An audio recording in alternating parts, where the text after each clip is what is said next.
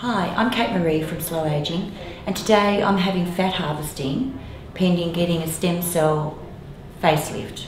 Well, my face is actually not being lifted. I'm getting stem cells that will be re-injected into various parts of my face to try and regenerate some of the skin texture and volume. These stem cells apparently act more like signalling cells, so they give a bit of a kickstart to your own cells to get them moving again. And Dr John Flynn is the doctor here that's going to be doing the procedure. And as you can see, I'm good to go. So, Kate Marie, how are you feeling right now? Good. I'm just going to have a few little pinpricks here as the local anaesthetic goes in. It'll sting just that little bit. And one on this side. Now, because Kate Marie is very slender and she doesn't have a lot of excessive fatty tissue, we're going to prepare 4 different sites. Now, we only need to collect a small amount of fat, but we don't have any large collections in any single area. So we're going to prepare 4 different areas for the fat collection. In the first instance, what we're going to do is to fill up the area with a tumescent local anaesthetic, which will swell the tissues, and it also provides an anaesthetic effect, so it'll be reducing any pain and discomfort, and it also constricts the blood vessels so that we minimise our bleeding. And Kate Marie, you feeling okay there? Yep. Yep. Kate Marie's had a bit of light sedation, but as you can see, she's alert and she's able to answer questions. Now, you're going to feel a little bit of pushing through here. This is the anaesthetic going in. Okay. Now, it's the same as like when you're going to the dentist. The needle stings going in. Oh yeah.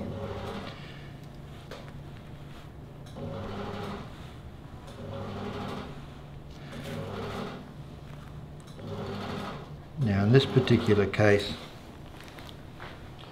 we're looking for a deep collection of fat.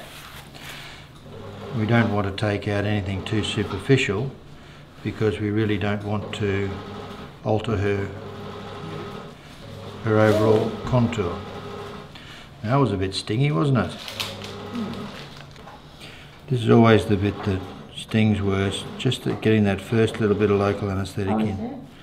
So we just go very slowly, just sneak it in very gently.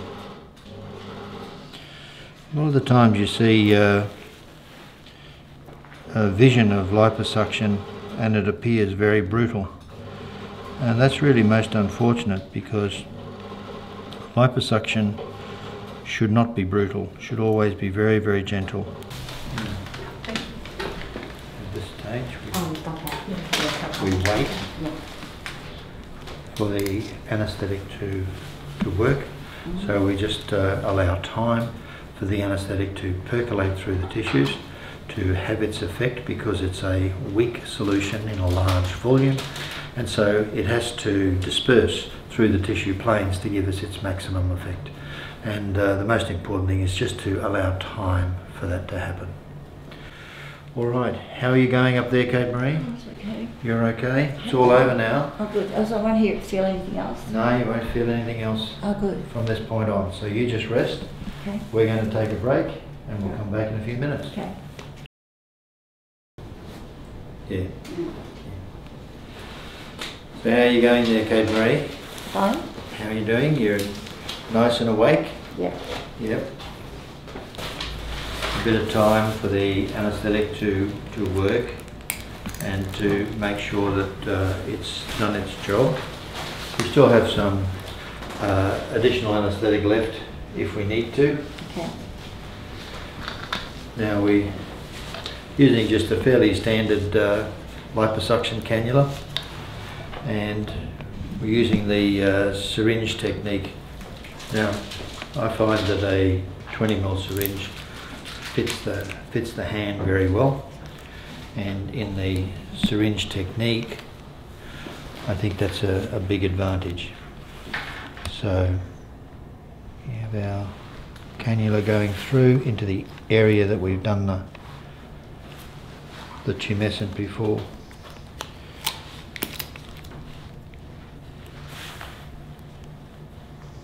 Now if you focus on the syringe, you'll see the fat starting to come up in a minute.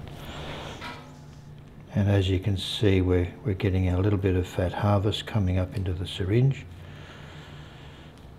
And what we're seeing there is a mixture of fat and of course some of the anaesthetic fluid that we've previously put into place. Now because we've allowed a significant amount of time, we can see that there's very, very little blood. And that's a good thing, because we don't really want to have any blood in our sample if we can avoid it.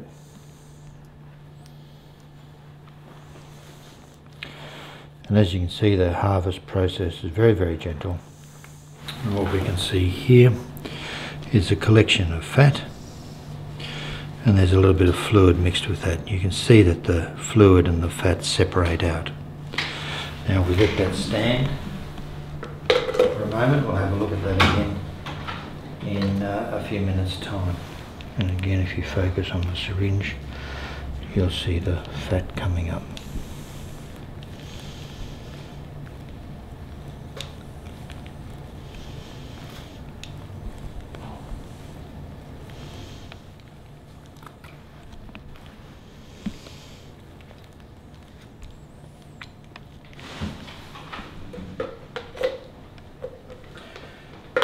Now this is the syringe that we've allowed to stand for a few minutes, and you can see that there's a fairly clear separation between tumescent anaesthetic fluid and fatty tissue. Remove the fluid.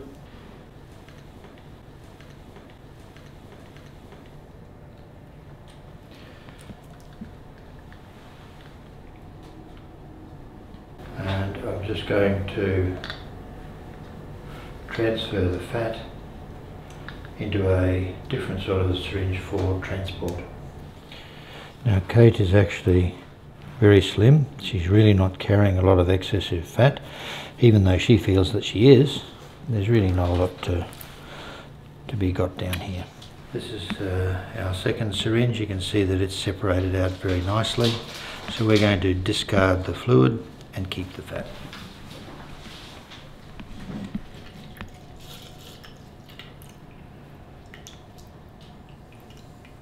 Transfer it into our transport syringe.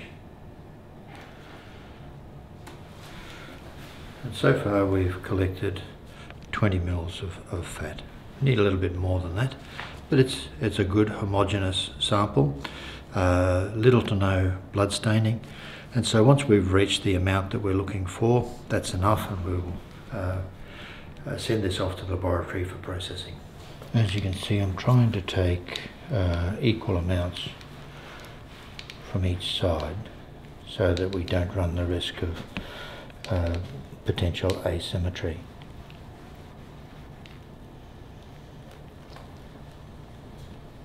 Now you can see that this sample has got a little bit more blood staining in it because this is the second time we've been back to that area. So our preferred sample is our original one, but nevertheless this will separate out fairly nicely.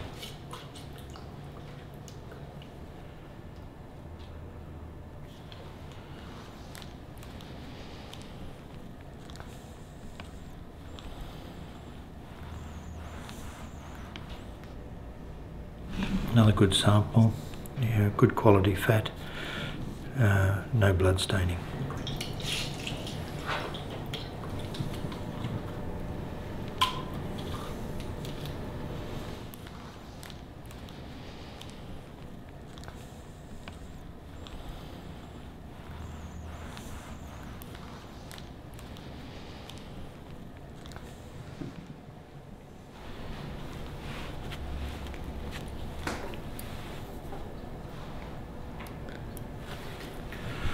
Okay, now this is a good harvest, very good quality fat, virtually no blood staining whatsoever, but good concentrated fat, and it's going to give us a beautiful supply of stem cells.